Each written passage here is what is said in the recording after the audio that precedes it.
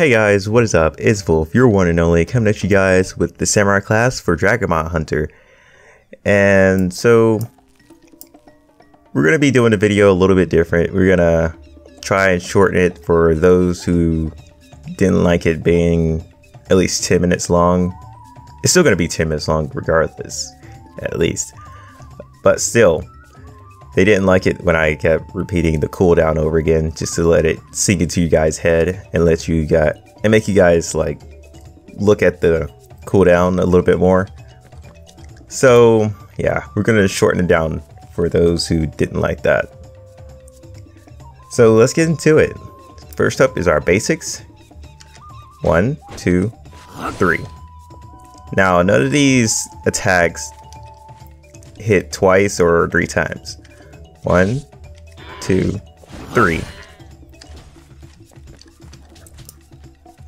Alright, time to get started with our first attack, which is Slash.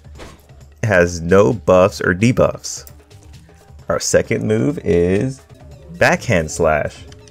1, 2. Backhand Slash gives you 20% damage increase and greatly increases your attack speed for 6 seconds. And your final attack, 1, 2, 3.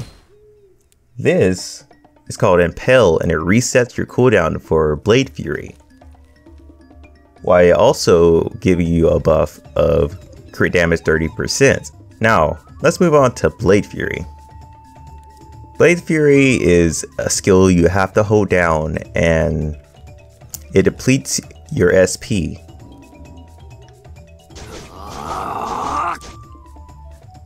Now, I want you guys to be careful because you can start this skill and it can immediately be cancelled if you let go too soon. Like, it can easily be stopped even before a blade comes out. So be careful, guys.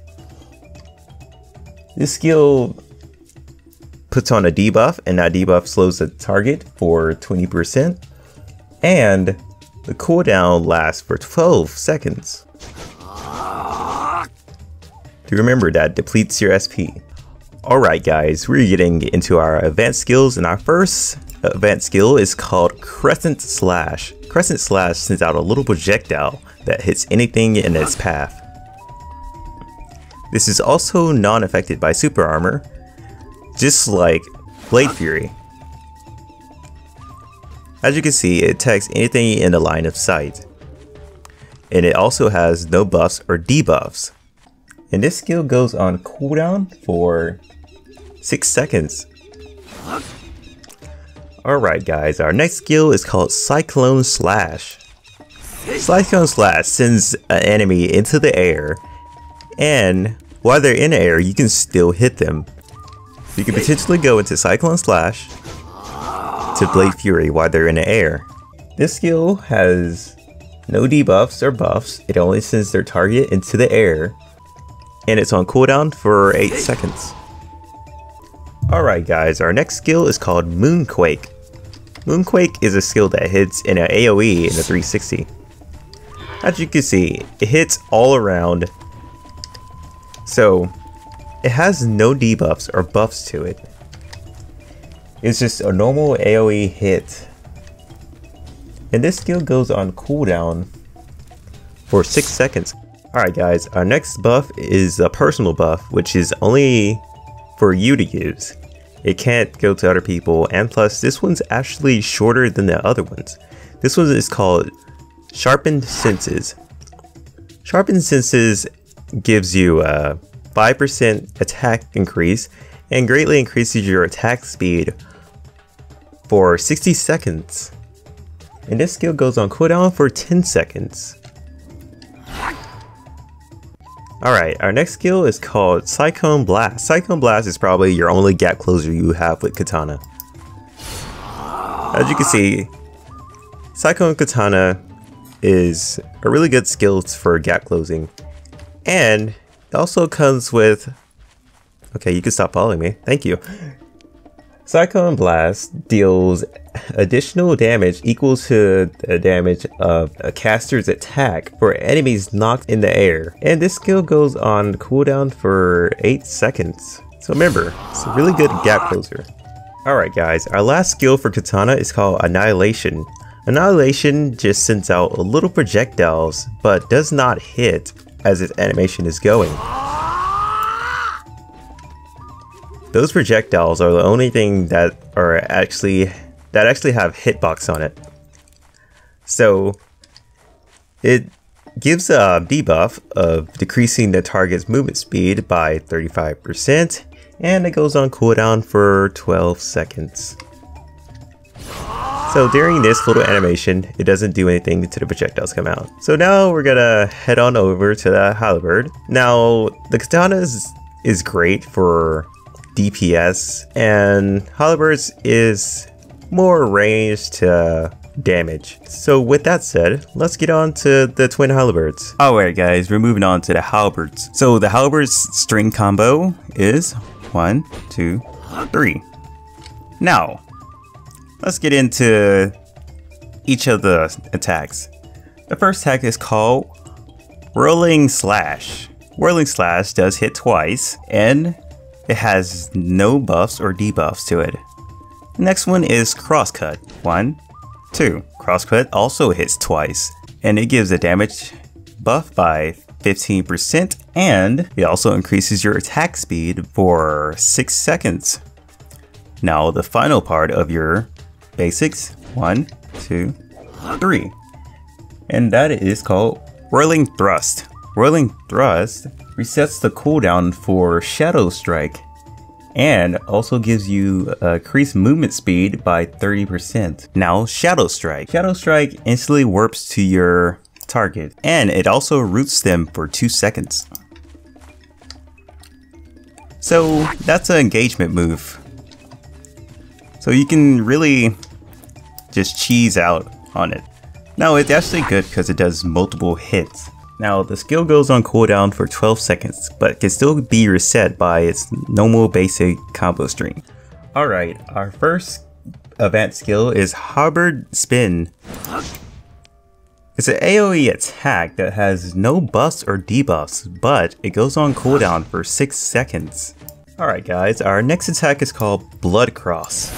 Blood Cross gives a bleeding damage over time for 5 seconds, and it goes on cooldown for 8 seconds. So during that time, your enemy is going to be taking damage every second. Wow, he died in the most dramatic way. Alright guys, our next skill is called Seismic Shockwave.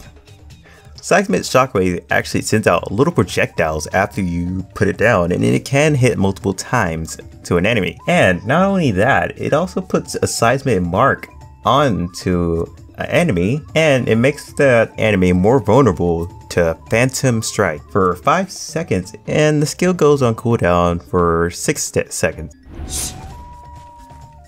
Alright guys, now we're getting into our personal buff. The personal buff is called Heightened Instinct, and Heightened Instinct gives you a crit damage boost by 25% and also lasts for just 60 seconds. And it goes on cooldown for 10 seconds. So it's actually a really useful buff since DPS and damage is really good with this character. So keep that in mind to always reapply it when it wears off. Alright guys, our next skill is called Phantom Ambush. Phantom Ambush actually is a warp skill, but I can't use it because I don't have a target.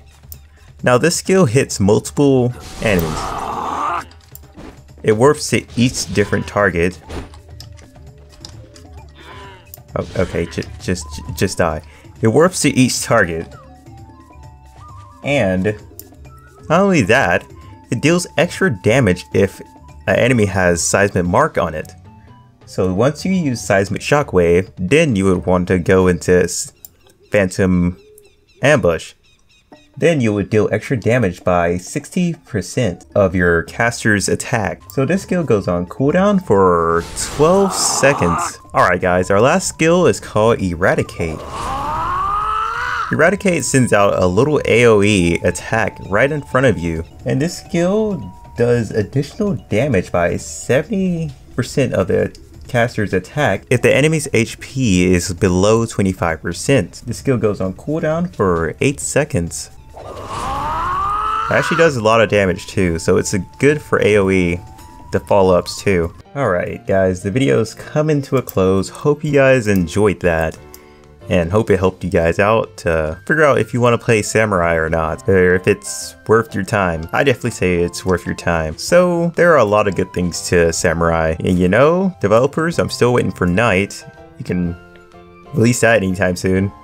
I will keep bringing it up until you guys release it, you know. But you guys will see me around a lot more on my Samurai, that is, because the gameplay is actually pretty good, I won't lie.